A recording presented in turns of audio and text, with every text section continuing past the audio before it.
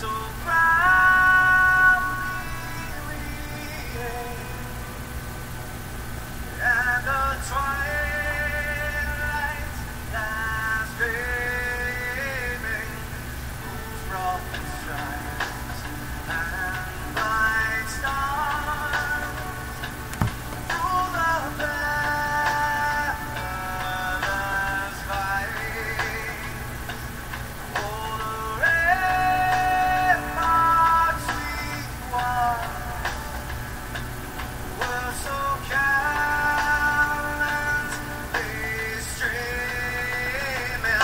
This is Sergeant Dave Matthews at gmail.com with the Remember the Fallen podcast on klrnradio.net, in which every Thursday night I will be voicing for our veterans into infinity. I'm back with vengeance after the survival instincts of an 8-ton rollover accident in the Parwan province of Afghanistan in 2004, where I lost my 19-year-old gunner, Brandon J. Wadman, who was sitting right next to me.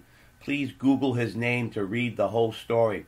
I emerged from a pile of hurt soldiers on Old Kabul Road and returned to the States with even a more enduring tale of perseverance. As I navigate through the riddled and troubled rapids of the VA system, I gain a new perspective that I will share with you with the fever of enthusiasm to all patriots across the windswept fields of America. You see, one of us can be run off, two of us can be disregarded, but a podcast audience, we are a movement. All right, here we are live at the Remember the Fallen YouTube studio in Seminole County, Florida, USA, on the Winter Springs Oviedo line. We're doing a special segment podcast tonight. It's about our women in the military, our armed forces. Hear Her Roar is the title.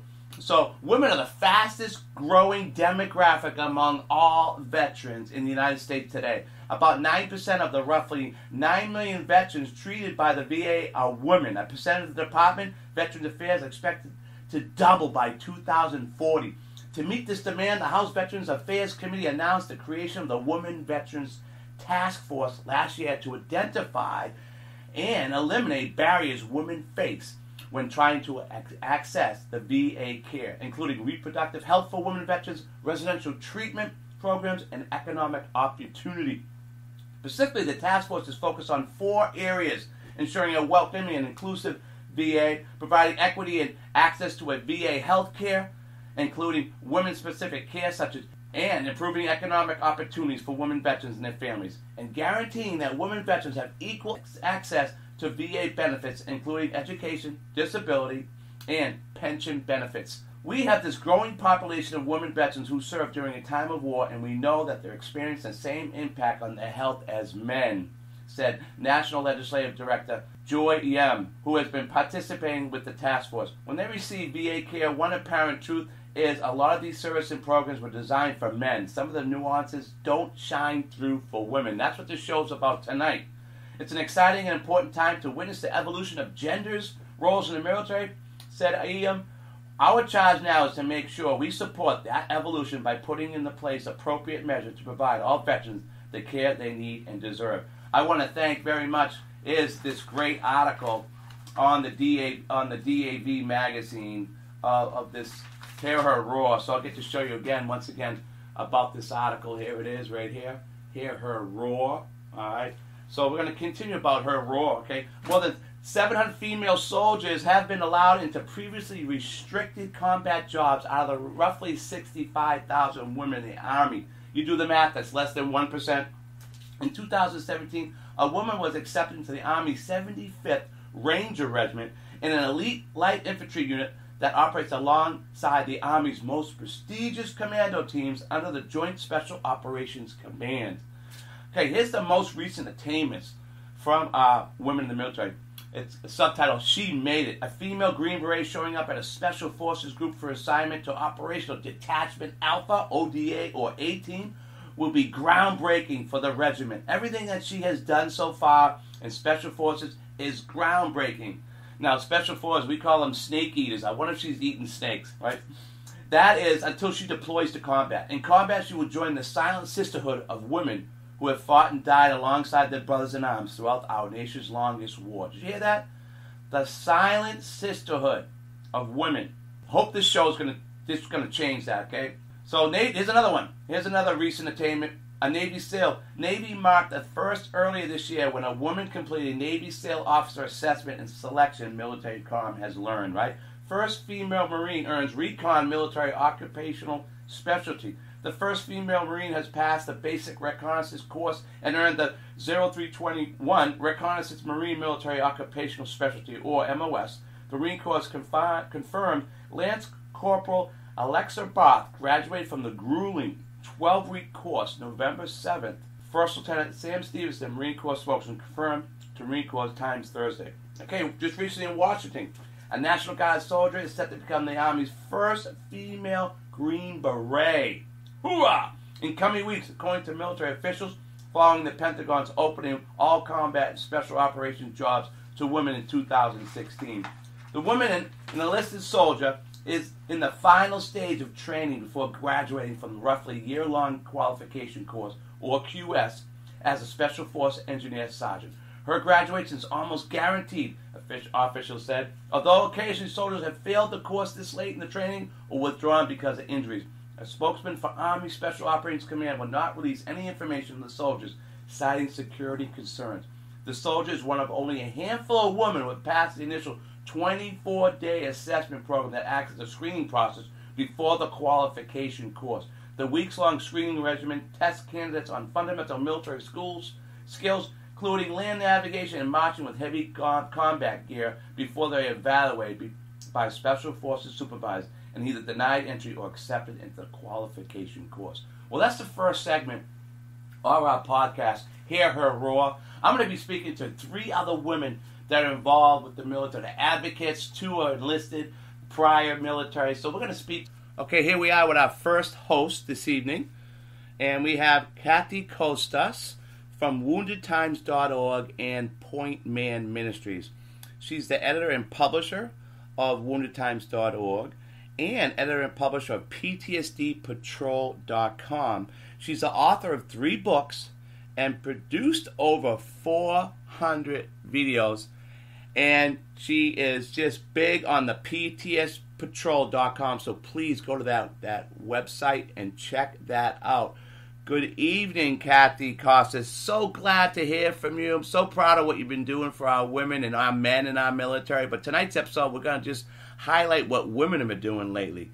So let's hear what you got to say about this right here. Why, with all the accomplishments that the women have right now, why are female veterans feeling their service is less honored? Thanks for having me on tonight. A lot of it is the attitude of the general public.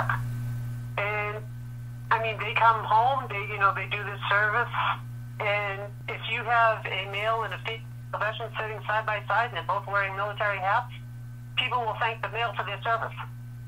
That's not right. No, they've proven themselves time and time again, but it's the attitude of the general public. They just don't see it.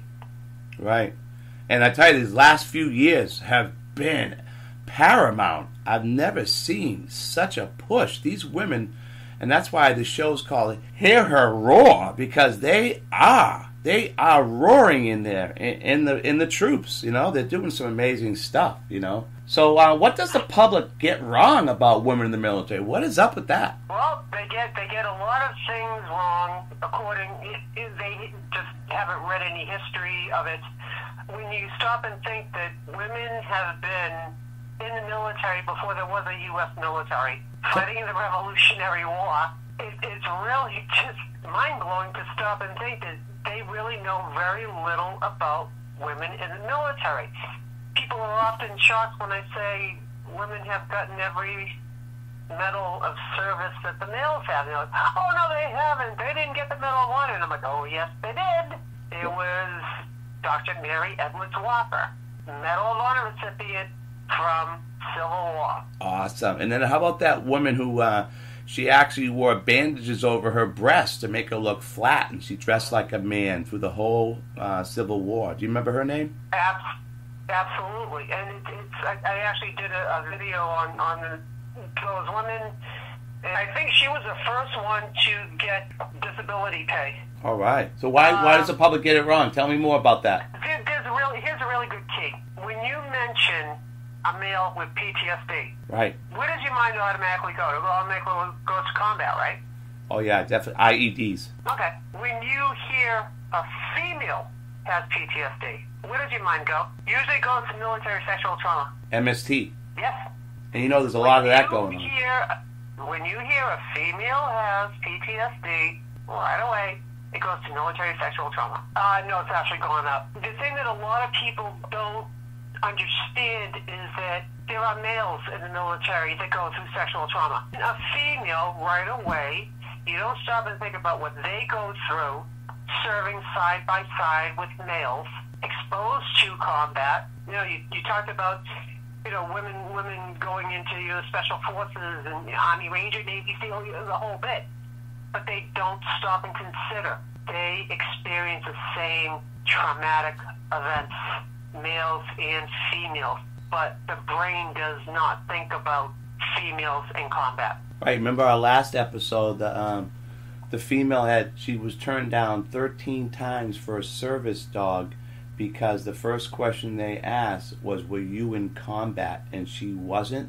So she was denied 13 times because she couldn't show proof that she was in combat. Remember that one?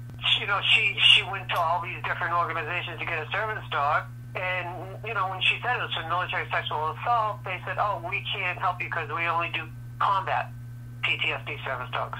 And it's like, okay, this makes sense how? But it happens. Right. Are you spearheading that? Are you going to assist her with that? Are you going to run that up the flagpole? You know, we're trying all different ways to just get this thinking process changed. You know, too many women are coming back, and I mean, especially now with, you know, the COVID-19 virus, they're telling everybody to isolate, when for decades we've been telling veterans the worst thing you can do is isolate. Now they're forced isolation. For female veterans, it's even worse because they don't have the same support system behind them. Right. So they will go to these groups that are mostly males. They feel totally out of place. So that's another reason why Poignant is doing veteran outpost. We're doing the first one up here in New Hampshire, and we're looking for female veterans from New Hampshire and Maine because they were going to meetings all over the country, but there would only be one or two females in the group, and they felt very out of place. So the board decided that, you know, they need their own groups to go to so that they can find the support. A lot of them are feel shamed, right? They don't want to be known in the public that they had MST or they have PTSD. They're ashamed, you know, because they're warriors. I think that could be some reason. No, it's not so much, you know, feeling ashamed and being in the public, because people have actually come to grips a little bit more with PTSD because it happens in the civilian population. There's over 47 million Americans that have PTSD. Attitudes are changing in the police departments and firefighters and emergency responders. Attitudes are changing because you have PTSD in doctors and nurses and all different fields, and then you have PTSD in survivors of, you know, traumatic events from just living as a regular person. I'm a 10-time survivor. Yeah, how about like the Orlando Pulse? You know, that was a lot of PTSD that night, you know, going on with it. That was 47? Oh, that was just terrible night. So what can be done to change the conversation, Kathy? Changing the conversation is like what we're doing now. And if you go on social media and you're reading something stupid, says something totally out of place, you know, when it comes to males and male veterans and female veterans, call them out on it. Right. Give them the facts. That's the only way the conversation is going to change, is if the rightful voices overcome the deceitful voices. That's the only way that we're going to change the thinking process, because military women have a rich history in this country, and they should never be treated like, you know, second-class veterans. Can you help us out there? We want to help the audience and try to help. Building up support is getting them to stop isolating and getting them in touch with others just like them. Like Team Red, White, and Blue, they have a lot of women veterans at that peer support group. Yeah, I mentioned that today at one of our classes. because there is a lot of women veterans that are exercising as well with the guys. So yeah, I'll have to bring that up. Peer support, Team Red, White, and Blue. Yeah, put it on. they need their own, and then they don't feel as isolated or that they have to continually prove themselves with the males. Recovery is not a contest. It's a joint effort. So when you're working together and you're side by side with each other, you've got recovery because you've got that support system going. But, you know, if you're looking at, okay, well, I'm working out with males, so I got to show what I can do. No, it's not a contest. Right. You know, they really need their own support network. Yeah, the alpha male is very competitive, especially the military alpha male. I've seen a lot of that in my time. You know, I did experience one time where a female E6 staff sergeant had a leadership role, and I could see her struggling. It was so sad to see because while the other squad leaders were having meetings with their men in their barracks, she couldn't. She had to come in at a certain time when everybody was out of the shower, and they had to say, women on the floor, and everybody had to snap, watch out, make sure they had their clothes on. So it wasn't comfortable for the guys, her coming in the barracks, so it was extremely difficult. And I watched it from a distance, and I'm saying, wow, this is not going to work. I don't know how she can continue that role. And when you know, she was relieved of that role because it wasn't working. The environment wasn't there. And there's not enough female veterans to have their own squad, you know. So it's going to be difficult for them to have a leadership role. What do you feel about that? That's actually false. Let's talk about leadership in the veteran community. No, I'm talking... okay, hold on. I'm talking actual combat. Okay, I'm talking prepping your soldiers for deployment, when you have after hours, when other squads are getting together after the training during the day, they get together at night for a couple of hours, right? She couldn't do her job at night. So that squad was falling behind because they didn't get together enough after hours. That's what I mean about that. Okay, so I witnessed it. I saw it. Go ahead. I know what you mean by in the community. Yeah, I'm talking about deploying, getting ready to do your combat infantry skills and stuff like that, your land navigation, all that, to come together for a team, and she just couldn't seem to get there on time, and they only spent 15 minutes where other squads had over an hour, because by the time she got over to the barracks, it was already late, guys were already passing out, they're already exhausted for the night, they're ready for lights out, you know. But that would be a reflection on her. You know, it's not easy. They should not have to prove themselves over and over and over again. But if they can't end up being leaders, then they should, you know, just find another MOS for themselves, because women have fought too long and too hard to get into these leadership roles. Yeah, I agree. Yeah. I mean, there's you know, two female generals that made history because they're sisters. Only because they're sisters, right? Well, they made history, yeah. two sisters, both made generals.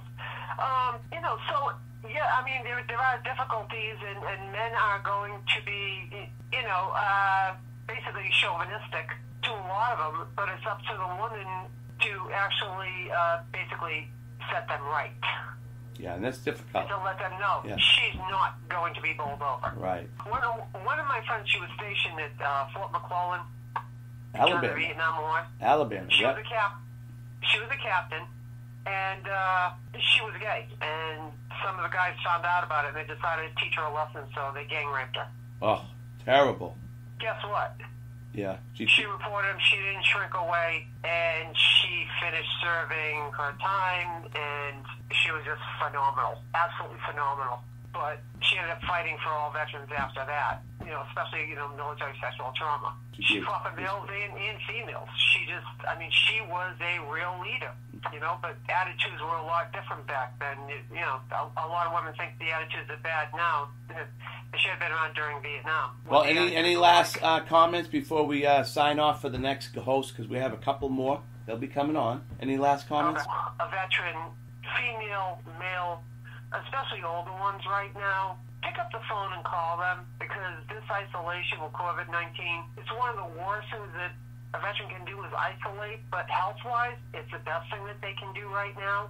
So pick up the phone and call him, and if you don't understand anything about military history and women, the backbone of this country, please look it up and find the facts so that we can start changing this conversation, because they really need our help too, and most of these groups, they're not even talking about them. Clear the We need road. to change the conversation all the way around. So clear the road, right? Absolutely. Clear the road. Take their lives back. All right, Kathy, thank you so much for a great episode. And once again, go to woundedtimes.org and also ptsbpatrol.com, ptsdpatrol.com. She follows up every day. She's got some incredible stuff. Follow her on Facebook or Instagram, whatever you need to do. And I just want to appreciate all you do, Kathy. And we're going to pick this up every 6 months. We're going to do a show and tell us how the progress is. Okay, Kath? All right. Thanks a lot, Dave. You have a good evening. Take care now. Bye-bye. You too. Bye-bye. As we look forward into today's 2020 progress of our women in today's military, we can't forget about the sacrifices of the women before this elite Hear Her Roar group. So as I go back a few episodes, back at the AMVETS convention in 2019, I want you to hear these stories from the women that sacrificed before this Hear Her Roar group. Just talk a little bit about open the airwaves of women's veterans' issues of their challenges. So we know they don't use the word Romeo, Alpha, Papa, Echo anymore, right? They don't use that anymore. They use something called MST. Could you explain that to me, Brenda, in our audience, Brenda? MST stands for Military Sexual Trauma. It's the phrase that encompasses a lot of the women's issues, like the harassments, the physical touchments, the person you're making you feel like you owe them something, or even down to the sexual rape section of it. Oh my God! And you gotta.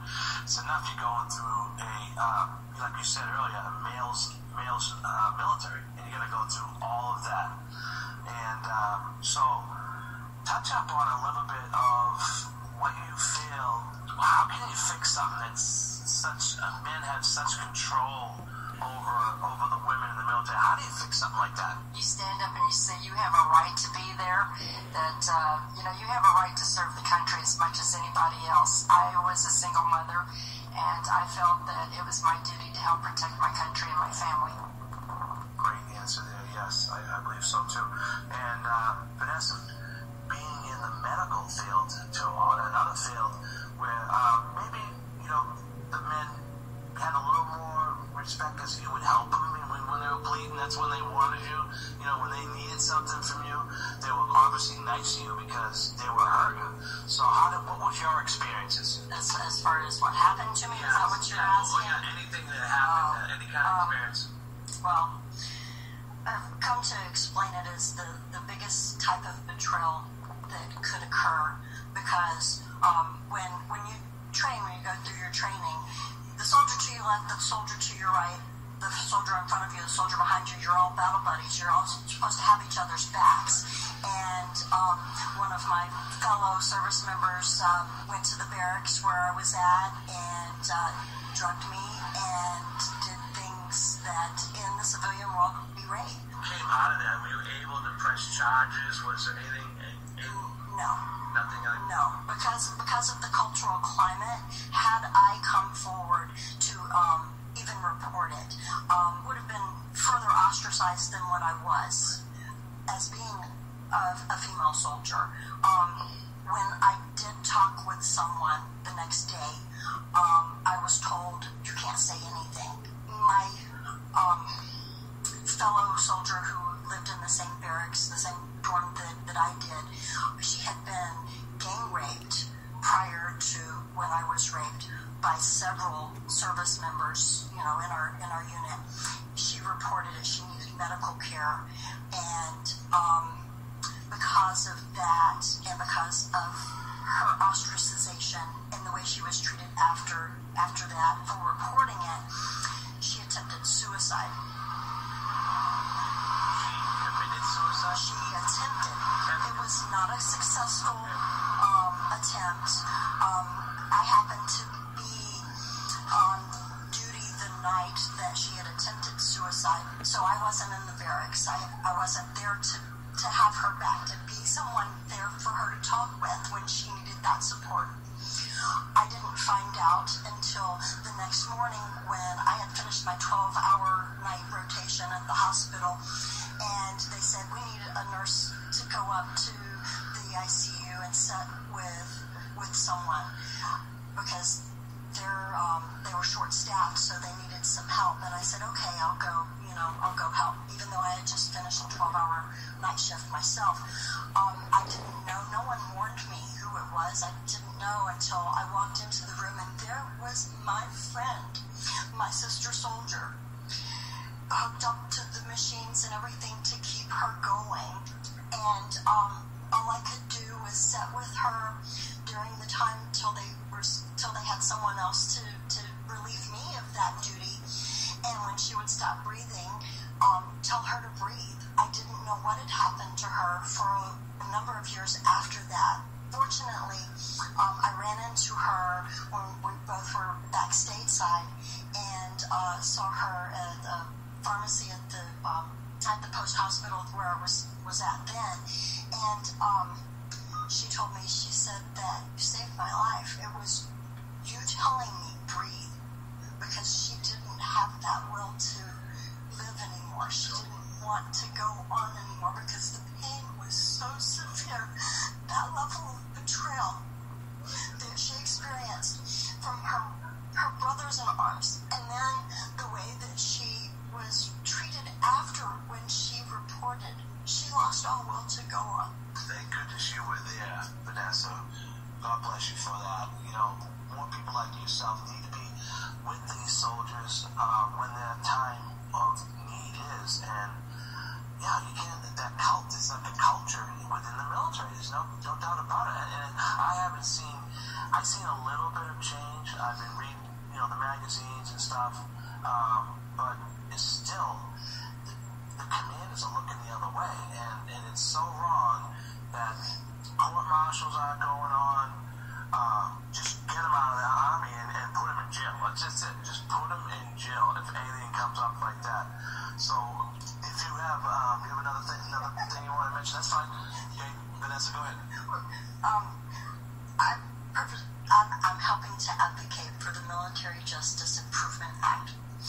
With that, then when military sexual trauma is reported, if this act goes through as I understand the way that it's written now, then instead of it being the commander who gets to make the decision, it will go to the proper authorities to do the investigation, to make the determination on how things move forward. Because one of the issues with when, whether it's a male or a female veteran, reports a military sexual trauma is that it can get sidestepped in the process if the investigation isn't handled in a particular way, then the information can be lost in order to prosecute for sexual trauma, for sexual harassment, for rape, things, anything that falls under the MST umbrella.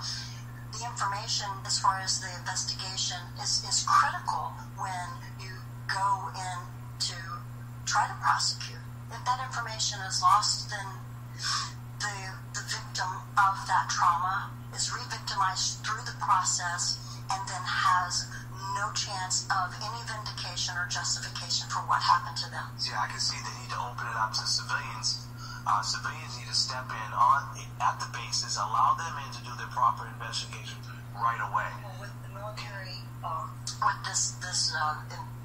the Military Justice Improvement Act, I believe I've got that right. All right. It would go through the post. It would be the post IG that would do the investigation. Okay. So the post inspector general would be now involved in, not, let's just say, the platoon sergeant of the soldier, because of course the platoon sergeant's going to look over it, or the commander. They want to keep their personnel. He might be in the good old boys club, right?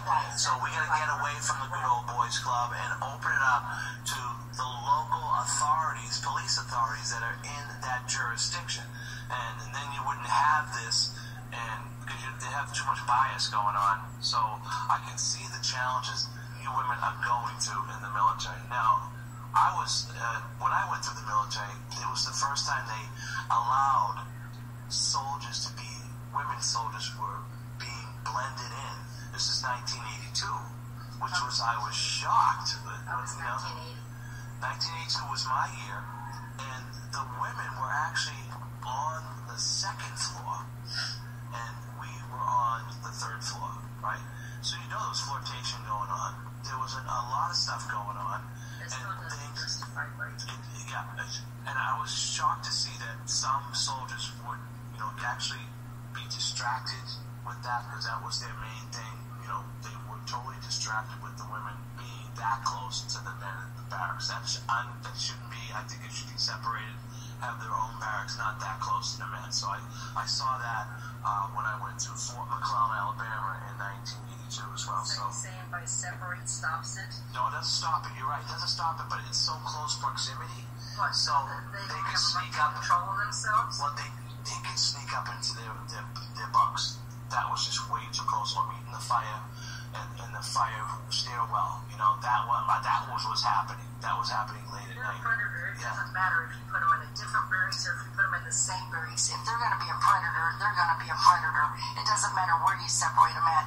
They catch you in the motor pool. They catch you in the combo section. It doesn't matter. If they're going to if they're going to attack you, they're going to attack you. It doesn't matter if you separate them or not. Yeah. Right. And then one of the conversations that we've had is that when, it's an environment like with the military, that's more closed net. And then these individuals who are being predators, they're honing their skills. If it gets reported and it gets brushed aside and they're forgiven or they're not prosecuted for it, then when they get out, they have honed their skills all the years that they were in getting away with it. Oh, so now you're saying that they're professional, sexual assaulters out in the streets, basically. Didn't say professional. Okay. They're skilled in such a way. They have, Yeah. right, they have honed a skill, Yeah, they honed the skill. being able to perpetrate Yeah. a sexual. Well, they didn't Right. get caught. They didn't get in trouble. So, hey, I can do it again and nobody's going to say anything. Yes. Yeah. I can understand that. Yes. So with the women's with job and rank and promotion, how does that affect I didn't get the mine. women? You didn't get. I didn't get mine. I was gang raped by 5 men. Okay? I took it to the MPs. Before anything was said or done about it, within a week, several of them had been transferred to Germany. One of them said that because he was drunk and high, he didn't know what he had done. So he got drug and alcohol treatment. That was Okay. always punishment. I ended up pregnant. Didn't know who the man was that was responsible because it could have been any of them. So they came up with the choice that I could go to Germany for 2 years, have my baby over there with no family support, or I could stay stateside, have my baby, leave my baby with my family, and then go over by myself while my son was raised the first 2 years, or take a discharge. What a decision to make. Oh my God, that must have been a tough one to make. It was. Do you mind sharing us what your decision was? I went home. You went home, and then you're a mother of this child. Yes. And hey, God bless you. I mean, some things, something like that in life happens, but you brought a child into the world, and you were able to, your family was able to take care of him. But the society, or the civilian life turned on me. Because even when I went home and I had gotten married, I even had family say, oh, well, is that from your husband or is that from somebody else? Yeah, family can be really brutal, huh? This Yeah. is civilian people. Civilian people as well. So that's one thing I've seen is promotion's not there for the women. They're tucked aside, not being seen, But then you see on the veteran service organization how many women that are in charge, or they're running the American Legion or the DAV. So I'm seeing a lot of that in the veteran service organizations, where I see women commanders are stepping up. That's why I joined the AMVETS program. I joined the AMVETS program because of what happened to me. My promotion papers were there. My discharge papers came down the same time, and they said, well, your discharge is here first. I wanted to be a career soldier. I got put out as a PFC because my rank was not accepted because my discharge papers were on top. So I only got to serve a year and a half, put out because I was pregnant, because I didn't want to leave a child behind, and I didn't want to be over in a foreign country where I couldn't speak the language and just have a brand new infant. So I joined the organization. I founded a post up in Farmington, New Mexico, so that I could stand up and help other women so they don't have to go through what I've gone through, to help them get the programs, because today we still have MST counselors at the clinics. They want to do the Vietnam or the combat and stuff, but nobody still wants to touch military sexual trauma. You get, from some of the good old boys, you knew what you were getting into when you joined the service. What did you expect? Oh, what a terrible excuse for being a predator to commit such a heinous crime. Just unbelievable. So MST needs to be addressed in all aspects of veteran service organizations, close to the military and stuff like that. So we definitely want to keep that going, the MST and the VA system. So I would like to thank these two brave ladies for telling their story. We won't hear the last of MST, military sexual trauma, in our military, especially when these elite women are being accepted into the Army's most prestigious commando teams under the Joint Special Operations Command. We only can hope that the Me Too movement will resonate into today's military with severe punishments like Harvey Weinstein received. Alright, it's getting 0:30 for the show, and before I relax, never and go into rack ops mode, go to sergeantdavematthews@gmail.com. That's SGTDAVEMATTHEWS@gmail.com for suggestions for the next podcast content. And you can always comment me on my Twitter handle, @HeroicMemorials, and you can like my Facebook page. All one word now, Remember the Fallen. Well, until all our troops come back safe from Afghanistan, I will see you next week in our KLRNradio.net Remember the Fallen show lineup. Remember now, it's in alphabetical order. Share it with your patriotic friends, for this former ground pounder would appreciate it. All right, let's all fall out. Pop Smoke out.